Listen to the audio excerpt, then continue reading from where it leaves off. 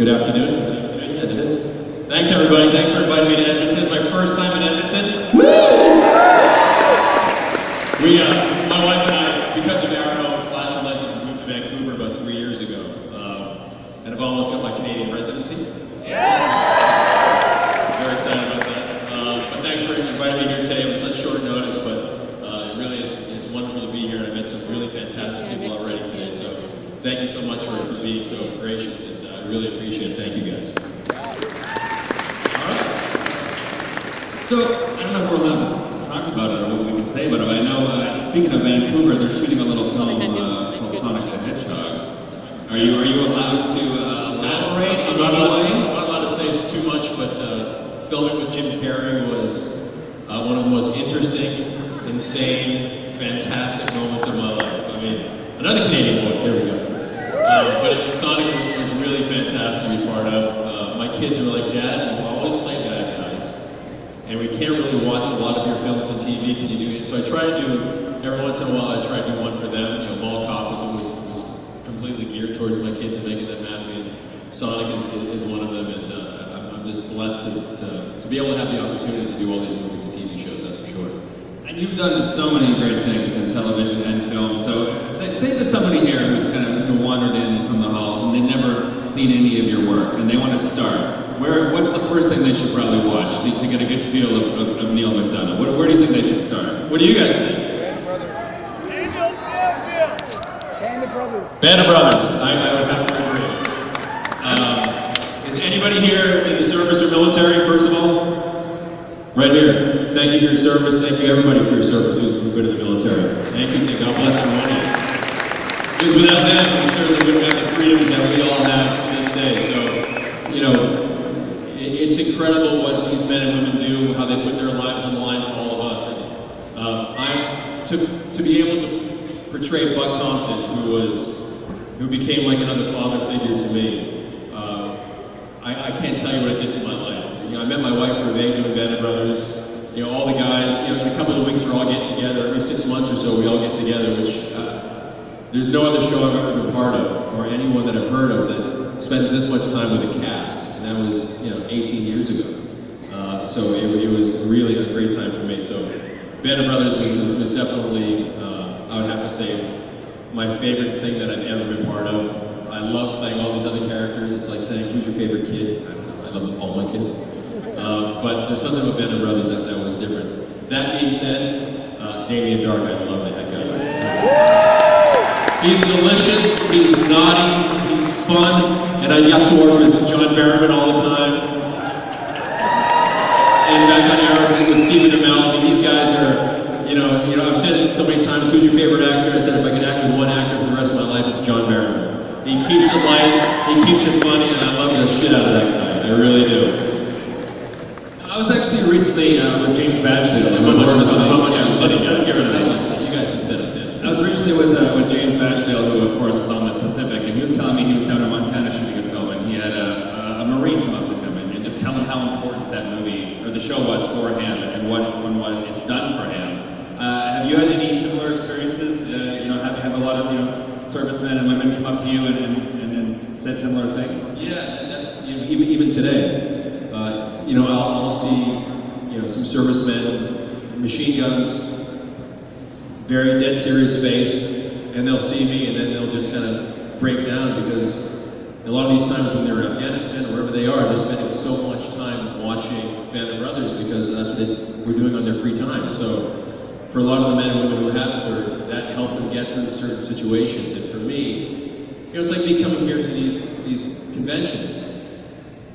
It's so humbling for me that you guys show up to these things. You know, here's a kid from small town Massachusetts, who loved his comic books as a kid, and for some reason God was so good to me to give me the career that I've had to play Buck Compton, to play Dum Dum Dugan, to play, all these great fun characters in the military, and then to get play all this other stuff. But it's the military stuff.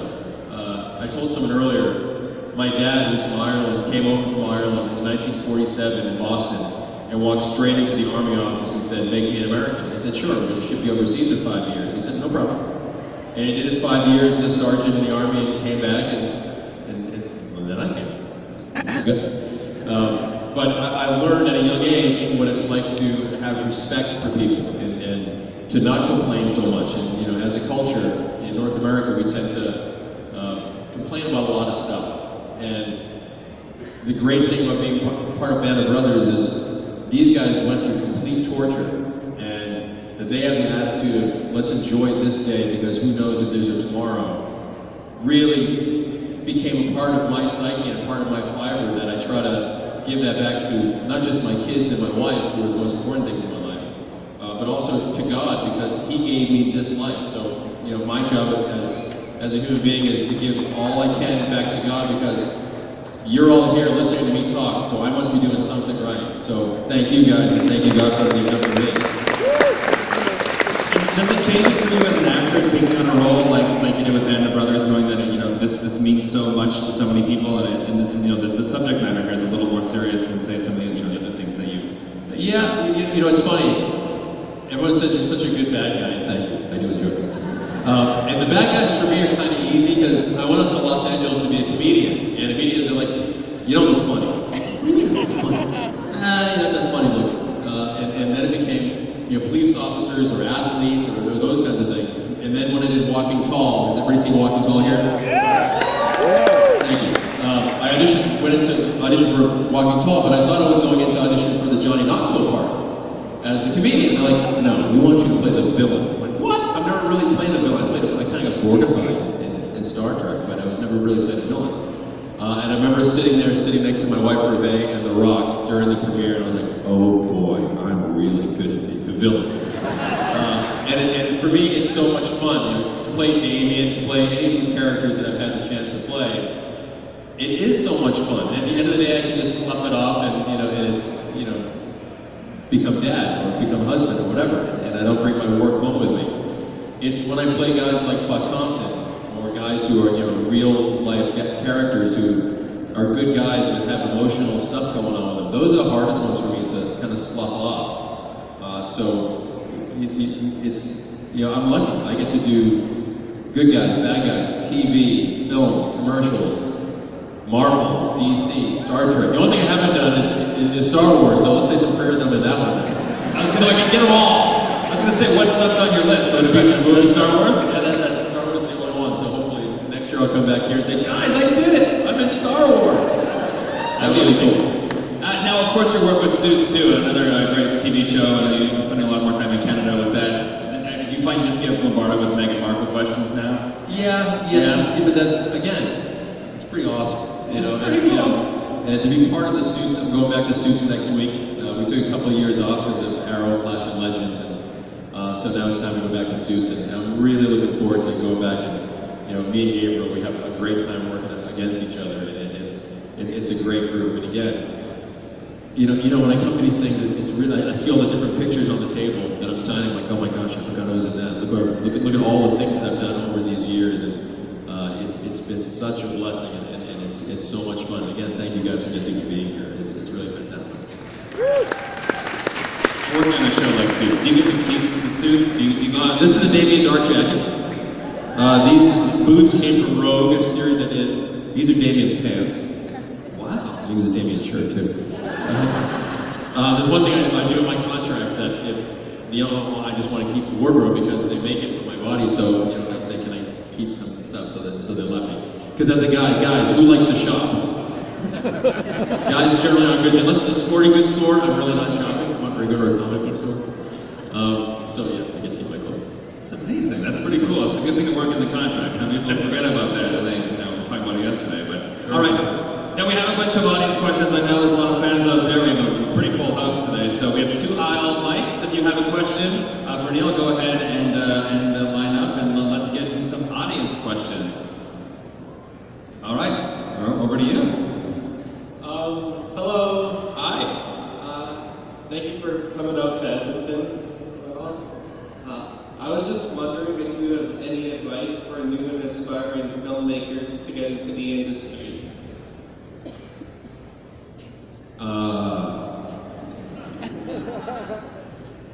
It's the hardest industry on the planet. And we're just starting with that.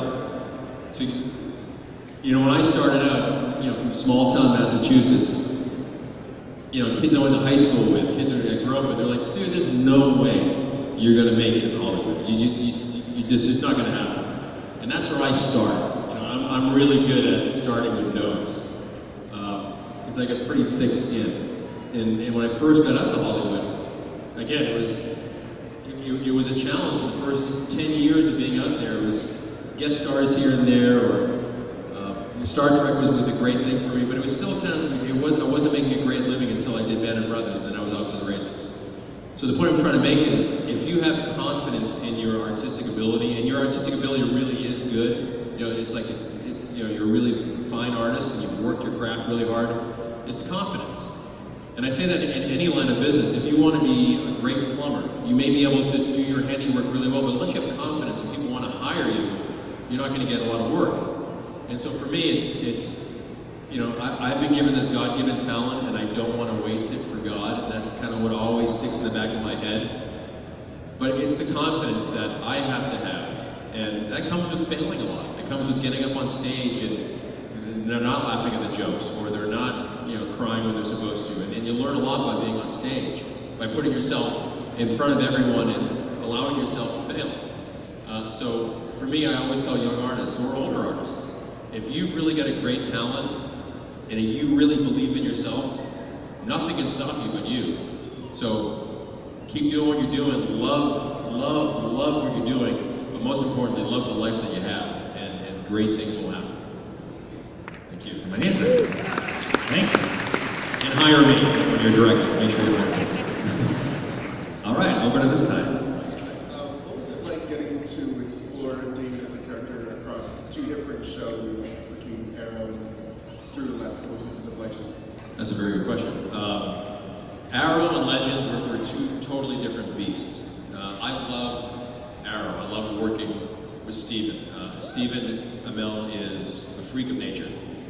I mean, you've seen his workout videos. Are you kidding me? I mean, and this is after shooting for 15, 16, 17 hours a day, and then he'd go off and do his weights for a couple hours, and then he's that guy. But Arrow is a much more serious show in tone. It was really just a darker show, and I loved it. I had a great time being part of it. That being said, to jump to Legends and have the Legion of Doom surface, there wasn't many things in life more fun than that. You know, with Matthew and with John, the three of us were like the three amigos or the three stooges or however you want to look at it, but it was so hard to get our work done because we just made jokes all the time, or John would go off and sing a song. John, it's the middle of rain, it's raining, can we stop? You know, he's gonna dance. And then I'll be telling jokes or we'll be singing songs, and it was so loose, and you could see that on camera that our characters were so, engrossed as we're having so much fun playing those characters. I pray one day that the Legion of Doom will have a spin-off series, because that would just be, it would never be work. It would be so much fun all day, so who knows, but that was the difference, and I love them both, but they were different. Thank you.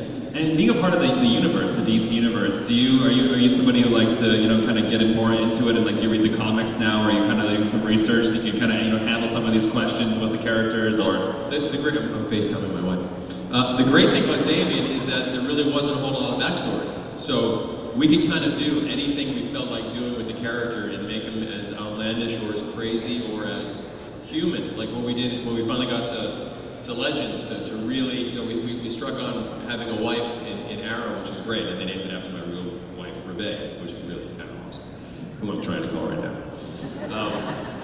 And that was fantastic, but it was the human side that I loved so much about jumping into to Legends. But like going back, because I know with a lot of these characters there is so much so research that goes into it. There was no real backstory to Damien Dark. He was this teeny little character, and they plucked it out.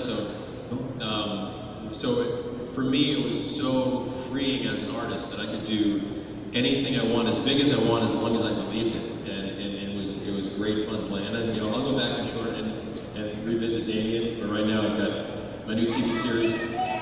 Thank you. I'll be right back. I'm doing a new TV series which comes out this winter called Blue Book, which is kind of like, thank you. Someone took the trailer. It's kind of like X-Files in the 50s type of feeling. And it was so much fun. And Robert Zemeckis, who did the Back to the Future movies and Forrest Gump and such, he's the producer on it. So that's pretty fantastic. And Yellowstone, the new series I'm doing now with Kevin Costner, modern day Western. Those are keeping me busy right now. So I hope at some point we go back and revisit Damien and he can just have, one last chance at probably getting back to Steven. I think that would be fun. There's got to be a rematch between Arrow and Damien Dark. There has to be. And we all know how it's going to end this time. No, he kicked my butt. All right, let's go back to the audience. So let's go over to this side. I was wondering what your favorite scene was when you were acting in Star Trek. Wow. Flying through the air with the harness was pretty amazing. But my first day, which wasn't, I actually told somebody earlier, they said your first day, your call times tomorrow is at noon. I'm like, great, do you mind if I come in early? I'd like to sit on the Enterprise and just kind of take it in and just, really be part of it for a while. I'm like, yeah, sure. How much early? Want to come in, like 15 minutes or half an hour? I said, no, I'd like to come in, like, is 3 hours too much? I said, yeah, the only person there is a janitor, but fine. So I go in there, and there's me on the Enterprise, sitting in the ship, faking the movements, pretending that I'm everybody, I'm Shatner, I'm running around. And literally, I was running around being Shatner, when behind me I hear, you must be Mr. Hawk. Bright red. Patrick Stewart standing right behind me. I'm like, oh no.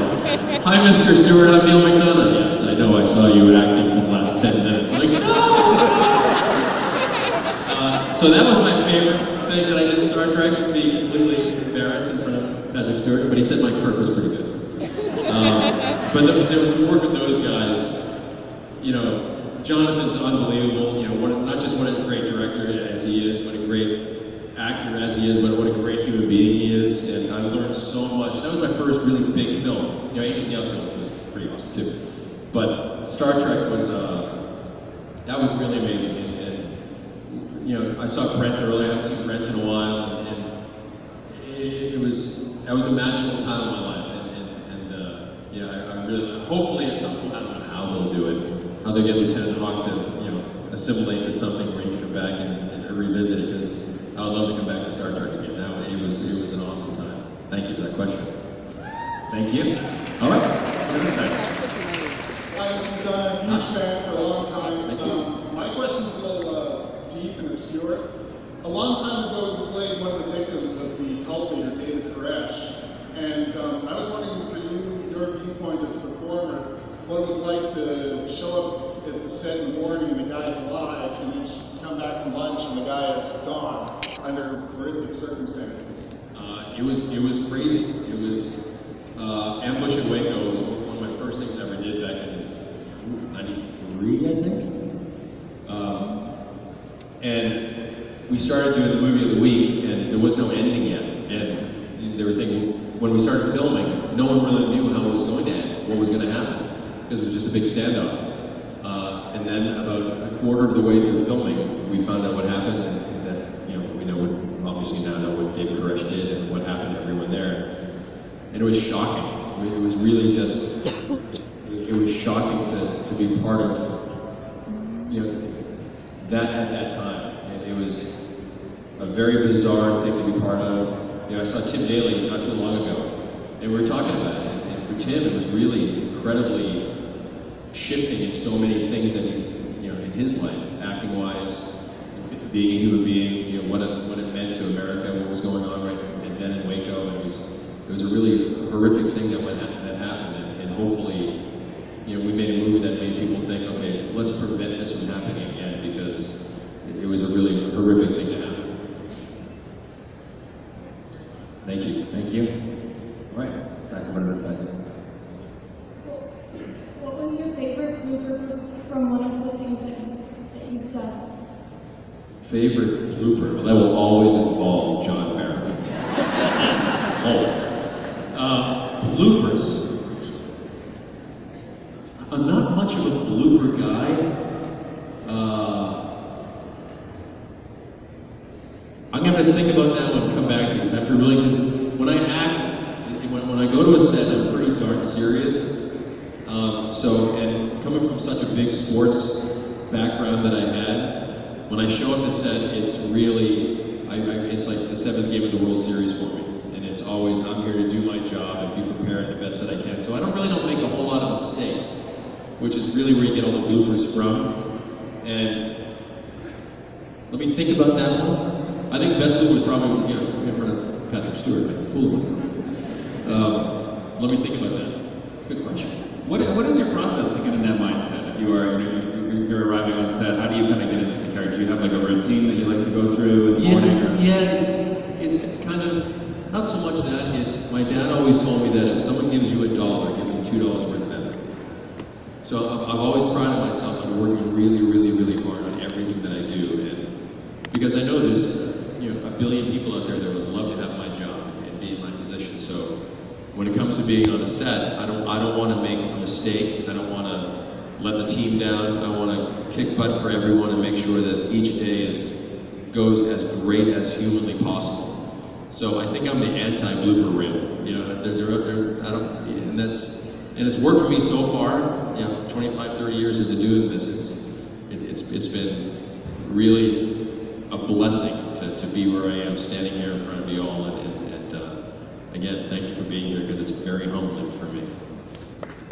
How about the other side of it? So now you leave set, you're in that mindset, and you gotta now, let loose and kind of get back into normal life. Do you do anything to kind of get out of that? Well, you know, at work I'm generally the very serious bad guy, or the over-the-top bad guy, but generally bad guy, or very torn good guy. So when I get home, you know, my kids think it's funny that I'm a bad guy. And I'll try to do the bad guy, the Damien Dark face, and then, Dad, it doesn't work with us. You know, because I'm a really goofy guy by nature, and at home I'm really the goofy dad. If someone's crying or someone's upset, I'll do something really silly to make everyone stop being upset about something. You know, and so in life, my persona in life is vastly different from my persona in movies and television. And you know, I'm kind of a shy guy by nature, and you know, kind of a God-fearing Christian guy. So it's you know, I'm different from most all people, I guess, because you know, yeah, that's kind of me. That's, you know, God first, me second. So, all right, let's go back to the audience. Let's go over to this side. Sorry, one thing. I just told my wife I'm talking to you. She said she's out of there in suits. I've never seen it, unfortunately. But so my question is, how long did it take you to become a board? Somebody asked me that a little while ago. It was, nowadays it would probably take about an hour to do it, but back then it was 6-7 hours of getting the makeup on the face. And everyone said, wow, that must have been brutal. I'm like, I'm being Borgified. I'm in Star Trek. This is awesome. You know, so for me, it was like, take your time. I'm not going anywhere. I'm the luckiest guy on the planet to be sitting here where I am. And you know, a funny story, when we finished, oh, there goes the computer. When they finished, they gave me my flight suit, which was completely against the law. Everything is cataloged, everything has to go back to everything, and they gave me my flight suit. So I went to my first convention, and it was my last convention. I hadn't done one for almost 20 years. It was in North Dakota. I said, you know what? I'm gonna wear the flight suit to the convention. That was a mistake. It was, you know, a room 3 times as big as this, and I walked out, and people just rushed the stage. They just wanted to grab the uniform, and it was really amazing at one point, but the other point was like, this is probably not the smartest thing in the world, but it was awesome that, you know, that I got to be part of Star Trek. You know, not a lot of people can say that, and it was one of the greatest times of my life. Thank you. Great, thanks a lot. Over to this side. Hello. Hi. I've been reading Marvel from the beginning, and of course I've come across Sergeant Fury as Neal Mcdonough as #1. And when I first opened it, all I could think was, oh my god, that's Neal Mcdonough. Did you have the same reaction, looking back at the comic and looking at the character they created? Yeah, it was, you know, as a kid, my favorite comic book was Captain America. It was pretty funny. And then knowing Dum Dum, knowing Nick Fury, knowing all these guys, as a kid you're like, dude, wouldn't it be awesome one day to be one of these guys in a movie? Never, ever. Okay, so in my hometown of Massachusetts, they were auditioning for this movie called Jaws when I was 9 or 10. And all my buddies auditioned for the movie, and I'm like, what are you crazy? Why would you want to audition for a movie? Let's go play some sports, or let's go do something different. And cut to all those years later, here I am. But I remember sitting in my cousin's, we had this little attic, and all the comic books would sit there, and I'd always gravitate towards the Captain America comic books.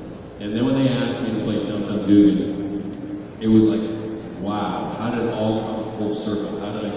How did I get from that little chubby little freckled kid to becoming Dum Dum Dugan? And then it was, I must have gained, I can't tell you, I was telling somebody earlier, I'd wake up at 2 o'clock in the morning and devour a chocolate cake, or steaks, or just eat so much, and I'm 180 pounds now. I was 200 and a quarter, doing that. So to play Dum Dum, lifting weights and eating food all day long was awesome too. The only thing that my wife hated was the mustache. She couldn't stand the mustache.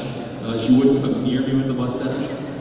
And I don't blame her. She's like, is that breakfast in your mustache? Yeah, great. But to play Dum Dum, that was an awesome time. And those guys, Chris Evans is just, defies logic how cool that guy is. And he's just one of the greatest guys to hang out with. And Sebastian and everyone, it was a great time to be part of Captain America, for sure. Thank you. The mustache was all you? That was all me. So when you're on set, you take a break and you leave set, that thing goes with you everywhere? Everywhere. The egg. It's everywhere. The chicken, everything. It goes. It was like, but I loved it. It was for my kids used to hang on. Don't know. All right, over to you. Hi, thanks for coming to Edmonton. It's really cool that you're here. My question is, what is maybe the funniest or craziest adventure that you had with John Barrowman that you're allowed to tell? Every day.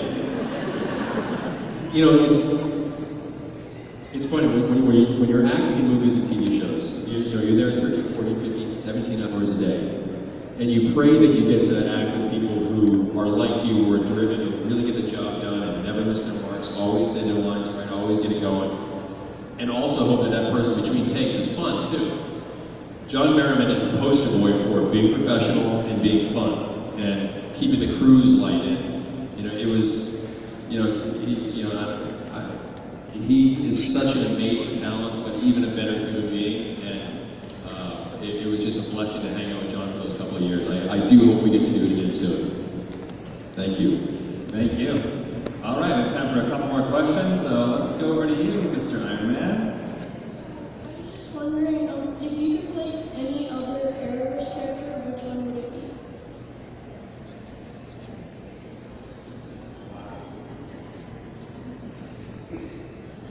That's a good question.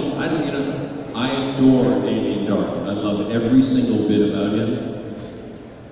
To play someone else, I guess it would probably be, it'd be the Arrow, I would think, because, everything that he kind of stands for, I really love and admire, and I try to live by the same kind of code, if that makes sense. I try not to live by the Damien Dark code in real life, get in a little trouble. Except the second half of last year, which was, becoming the goofy dad, which was so much fun. But yeah, those are probably my two favorite characters in the whole Arrow universe. But Stephen Amell he's phenomenal, and I look up to Stephen quite a bit. He's fantastic. But those are my two favorite characters in the Arrow universe.